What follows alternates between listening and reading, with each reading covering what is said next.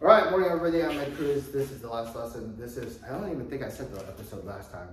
Whatever. So this is episode 40, and this is set development on footwork. So I think so far, with the videos I've done so far, I've talked about the stance, and then I talked about the shift, and then the variations of the shift from 45 to Chun Q to BG level of turning.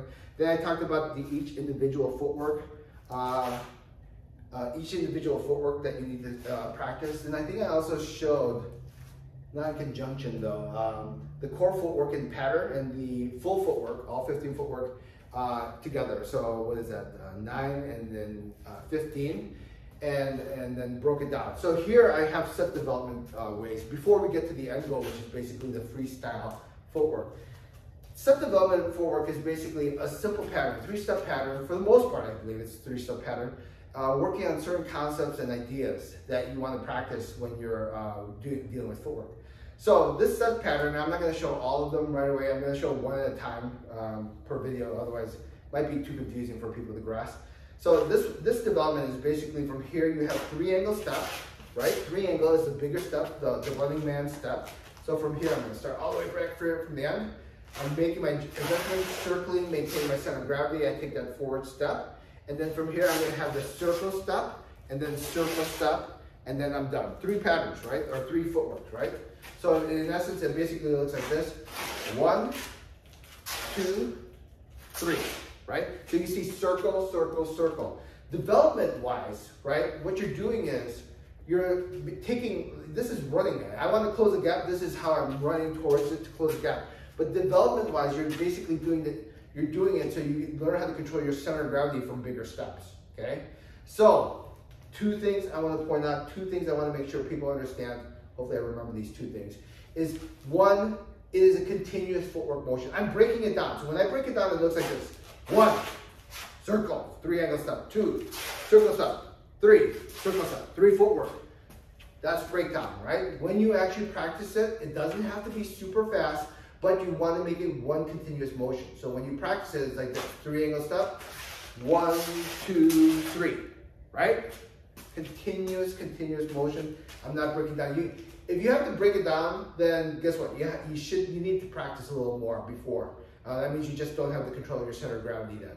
It's kind of like, I want to ride a bike, but I'm going to break it down to 1 pedal, stop, 1 pedal, stop. You can't. You just don't have the skill yet to do it. So go back to the drawing board, whatever step prior was that you need work on. Get that to work, then you can jump into this set development skill. So 3 angle step, circle, circle, circle, okay?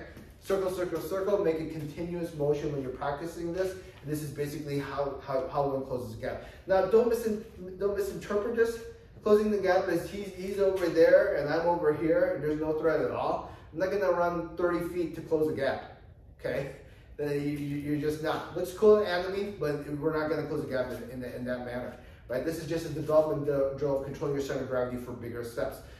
The second thing, the more important thing, development application. We always talk about development and application, and remember, right? In development, when I do this circle, 1, 2, 3, right? I'm developing something, taking bigger steps, controlling my center of gravity.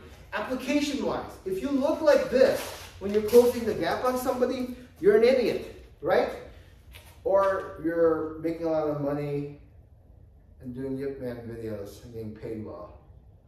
Okay, visually I can understand why you do that, okay? Visually I can understand why you do that. But no, you'll never do that in a real fight situation. You'll never do circling steps. You'll never be in guard planting your hands like this. And you won't go 1, 2, I'm going to close the gap.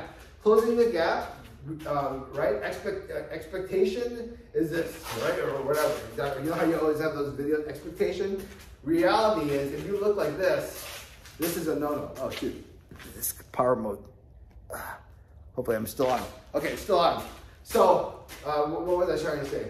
So, in reality, expectation was circle, circle, circle, and like, bam, I look cool. Reality is you do circle, circle, circle, circle, you're gonna get the knock the fuck out. Okay, that's just the reality of it. So, development, taking big steps, controlling your center of gravity, having that circular step motion is what you're learning and working on doing. Reality, if I want to close the gap, I'm closing the gap. Look how I just normally close the gap, because the practice, the skill that you did allows you to take that bigger step and control your center of gravity. You're doing that circular motion already. It's just not so evident and obvious when you take that step.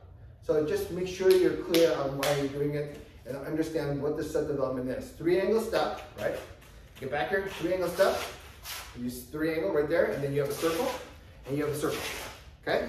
And then when I want to apply it and practice it, continuous motion, 1, 2, 3, right? Notice when I control it, if I didn't have that practice of the bigger step, it would look like this. If I didn't do the 3-angle step, 1, 2, 3, right? You gotta take the bigger step and here. But if you have your center of gravity in place and do 3-angle step, 1, 2, 3. Right? See how I'm circle, circle, circle, take the bigger step, and then the application 1, 2, 3. Right?